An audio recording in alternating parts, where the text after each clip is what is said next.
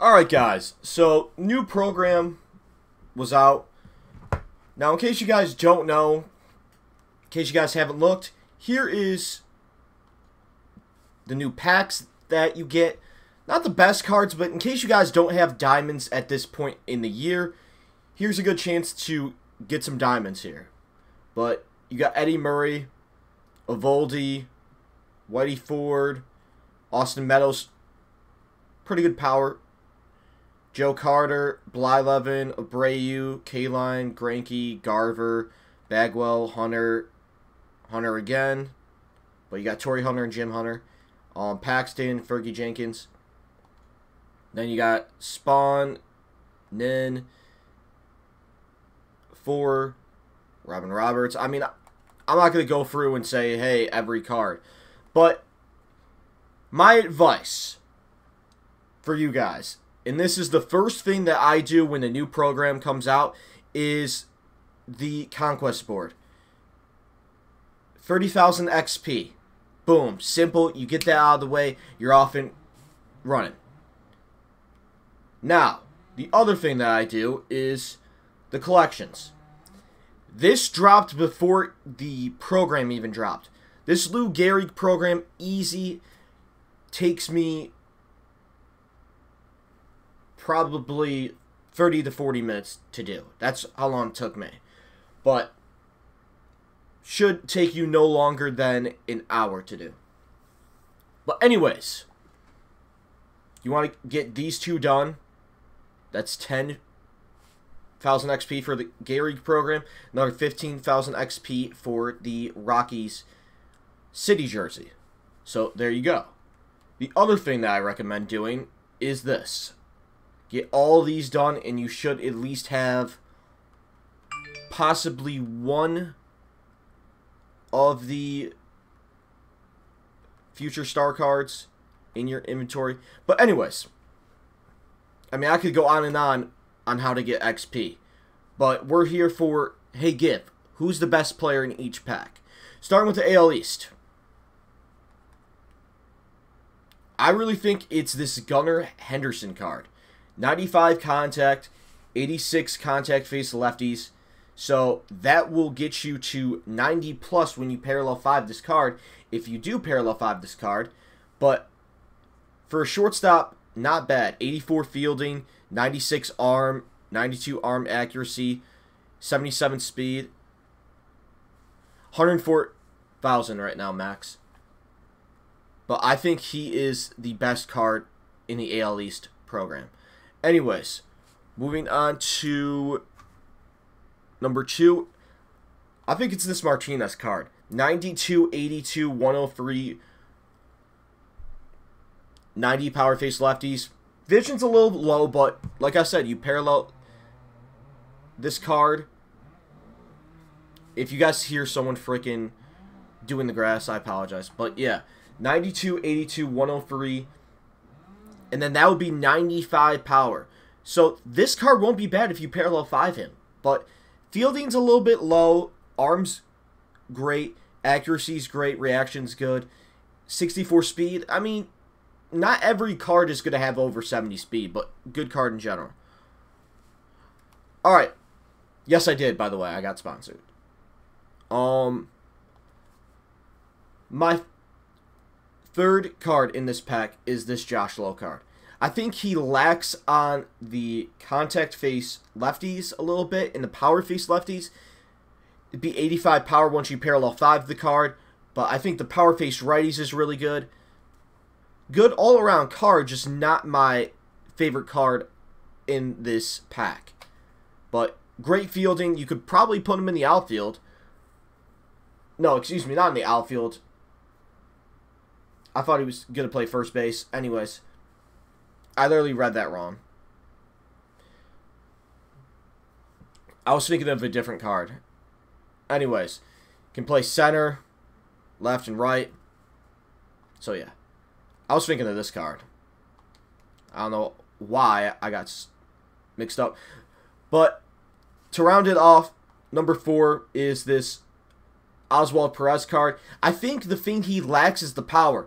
If you're playing this on Hall of Fame difficulty, legend difficulty, then he's not going to hit. That is terrible.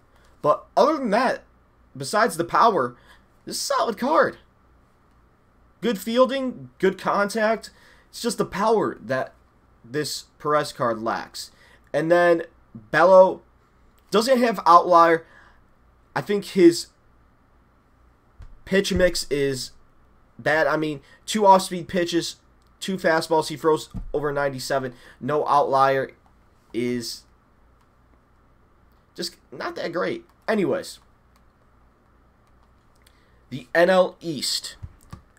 I think Brett Baty is the best card in this pack. 108, 94, 100, 88. I mean, you parallel to that. That's 90 power.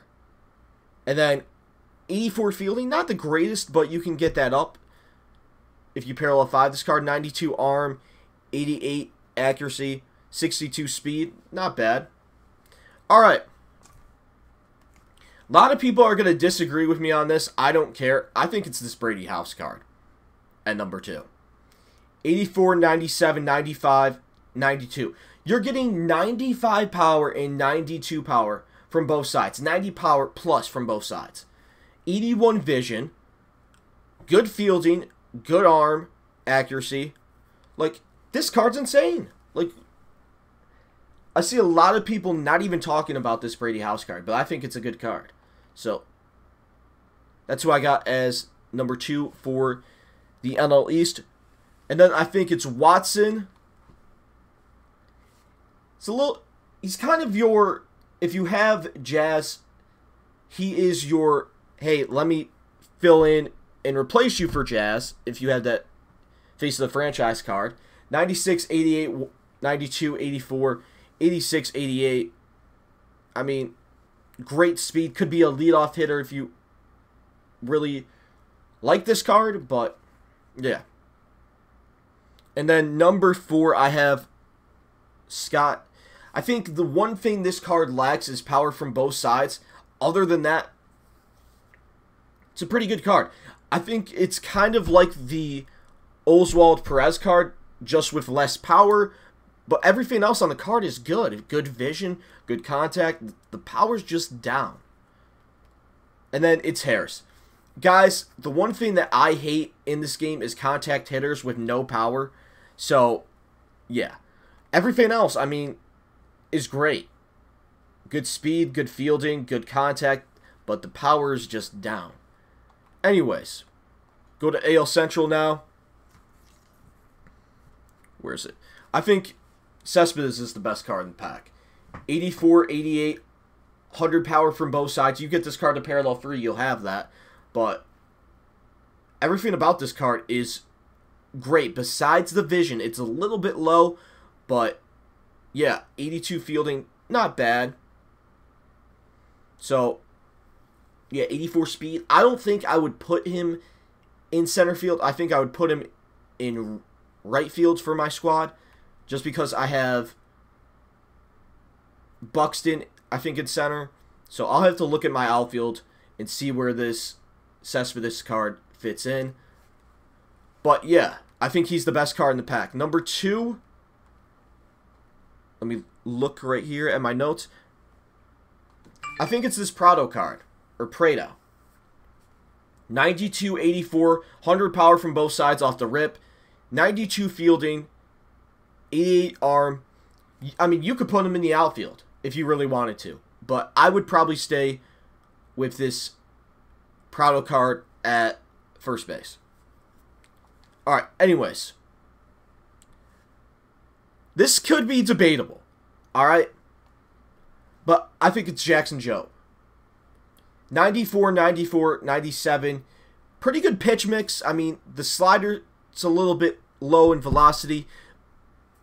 The circles change. I mean, there's not much difference in his off-speed pitches, but you could possibly get away with it. If you need a starter desperately, this is who I would recommend.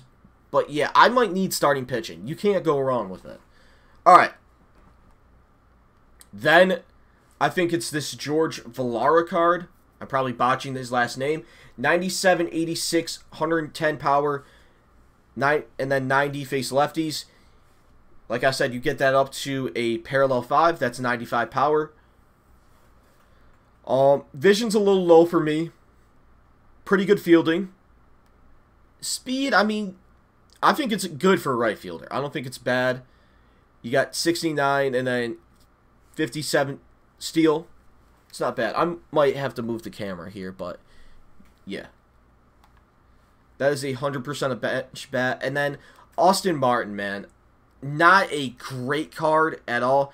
Yes, he has a variety of places you can put him. Third base, short, left field, right field.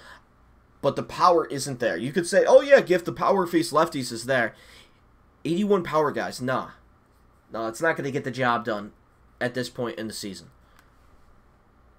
Alright. The Central. Best card, in my opinion, is this Henry Davis card. 91, 94, 88, 97, 78 vision. Fielding isn't great, but you parallel 5 that. That's 80 fielding right there. 97 arm, 95 accuracy. I think this is the potentially the best catcher in the future program. Alright, number 2 is this Austin Hendricks card. 100 power on both sides. Pretty good contact. Not the greatest. If you're playing on All-Star, Hall of Fame, or Legend, this card isn't going to be the card for you. But, yeah, let me move this up a little. Actually, here, I'll just get rid of it for a second. Oops. So you guys can kind of see that. Alright. But, yeah. And then, number 3 is this Garrett Mitchell card. 100 contact, 87, 84, 75. Really good fielding, good speed. But just the power, guys. If there's not 90 power for this program, I don't think it's that great. I think there's better outfielders that you could get. But yeah. Number 4 is this Mason Wynn card. Really good contact from both sides. Not the greatest power. 70 power, I mean, it could get the job done, maybe. But I don't think in ranked seasons you're going to be hitting a lot of homers with this card. I mean, arm is great. Fielding's great. Speed is good. But that power is just not there. Alright. And then, last but not least, Pete Crow Armstrong. Really good contact from both sides. Not the greatest power. Good vision. Good discipline. Really good fielding all around. And good speed. Alright. AL West. It's got to be this Justin Foscue card. Everything about this card is pretty good. Contact face righties, I mean, you get that to 90 when you parallel 5 the card. Vision's a little low for me. Discipline is great. Clutch is good. Fielding's pretty good. You can get away with it. And there's a lack of second baseman this year. There's not a good, like, all-around second baseman cards being thrown around there. So, I think this Justin Foscue card is the best out of the whole bunch. Alright. Number 2. This was a toss-up for me. Because it was between Corey Lee and Shea Lagares. Or, I don't know. You guys can say his last name. I don't know how to pronounce it, alright? I'll just flat out say that. But anyways. It's the fielding for me. 90 contact, 85 face lefties, 102 power, 97 power, 92 fielding, 97 arm, 92 accuracy. Like, my God, you're trying to throw someone out. He's gone. He's done. Corey Lee, I would put as, excuse me, he's the third best card in this pack. 84, 95 contact, over 90 power from both sides, 75 vision. It's the fielding right there that holds him back. The 81 fielding, 98 arm, 96 accuracy. I mean, both solid options. And then I'm going to go with this Matt Brash card. 98 mile per hour fastball, slider 84, slurve 82. You're seeing the trend of pitchers using the slider and slurve. Circle change, I'm seeing that a lot this year, but not a bad card. And then I'm going to go with this Reed Detmers card. Yes, he threw a no-hitter, but I just don't think it gets the job done. That's just me. I mean, 95 mile per hour fastball, sweeping curve at 74, 84 mile per hour slider, 84 mile per hour circle change, and then a 87 mile per hour cutter. If that was a 92 mile per hour cutter, I'd be like, all right. All right, anyways. NL West. I think it's this Bobby Miller, just because he has outlier 99 mile per hour fastball. That's going to be a 102 at some times. So, yeah, you parallel this card to parallel 5. You're set. I don't see an issue with this card at all. I think this is the best card in the program because he has the outlier, good pitch mix with the slider, splitter, sinker, curveball, good off-speed pitches. So, I think Bobby Miller is the best out of the bunch. But this card, guys, I'm going to botch his last name. 84 contact, 92. 100 power from both sides of the plate. Vision's a little low. Fielding is great, 95. He's not going to miss a ball if it's hit to first base. And switch hitters, you don't have a lot of them this year. So, that's why he's number 2. All right. Blake Walston is number 3 in this pack. Pretty good stats all around. I mean, good stamina, good hit per 9, good K per 9. Everything's pretty good. But the fastball velocity, 94. Need that to be at least 95. Okay, curveball. Circle change, good. Slider, good. 2 seem pretty good, but not going to get the job done for me. And now I'm going to go with this card, Luis Campistano, or I don't know. 88, 94, 100 power from both sides when you get this to parallel 3. But the fielding, guys, and the speed just doesn't get the job done. Then Joey Bart to round it out. Actually, you know what? I'm going to put Joey Bart ahead of Luis. So, yeah. So, just flip that. And then, I already talked about the NL Central. Did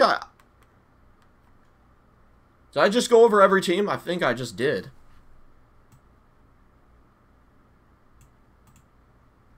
I think I just went over every team with you guys. Alright, so if there's a team that I missed, let me know, but I think I just went over every team with you guys.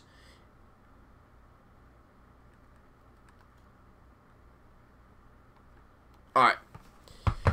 So that's going to do it for the stream, guys. Let me know, who's your favorite future card? Let me know down below. I don't have anyone yet, so let me know who your favorite is. If you have a future of the franchise card, let me know. Do you agree? Do you disagree with me? Drop it down in the